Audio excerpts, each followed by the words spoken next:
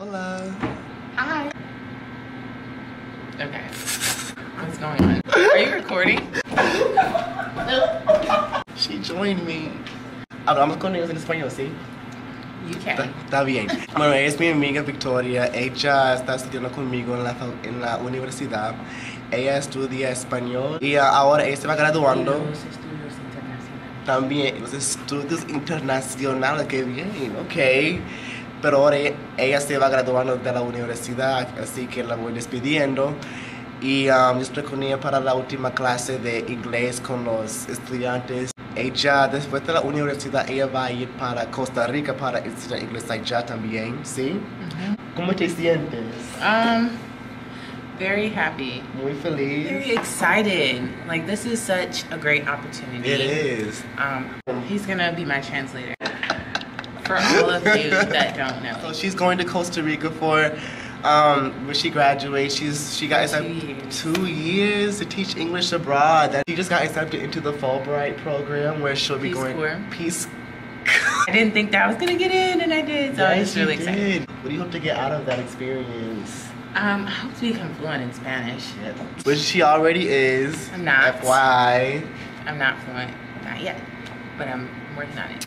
Aside from that, I really do hope to like make an impact on the community that I'm going to be working with. Because like a lot of people, we do this thing called like, well, of course we go to other countries thinking that we're gonna volunteer, but we're really like tourists. And like, true. I don't feel like that's like the most effective way to go about mission trips and like trying to help people. Is like, you know, you're going there for yourself really, and like what you can get. When did you realize that you had such a strong passion for different cultures and different languages?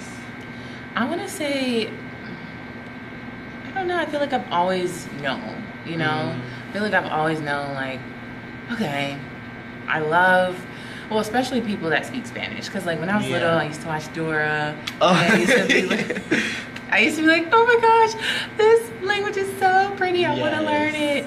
So that's kind of like where my love started for it. And then just like as I got older, I wanted to learn more about other cultures. So when you go to Costa Rica, what type of impact do you want to have on those people over there abroad?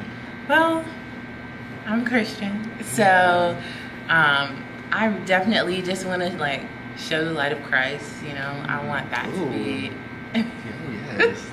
I really want that to like come through, that like I'm a believer, and I want like something I say or do to like, you know, help get someone else closer to Christ. I definitely want to I don't know, just show them that they have the skills to learn another language. Like it does seem like it's really hard to learn another language, and it seems like it doesn't have to be. Yeah, you know? It doesn't have to be hard to learn. And it gets discouraging sometimes because it's like, I feel like I'm stuck at this level. Like, you know, I just wish I was here. I wish I could express complex thoughts in this other language, but that's not the case all the time. And like, I just want to help people be able to break out of that rut and to like feel confident in the skills.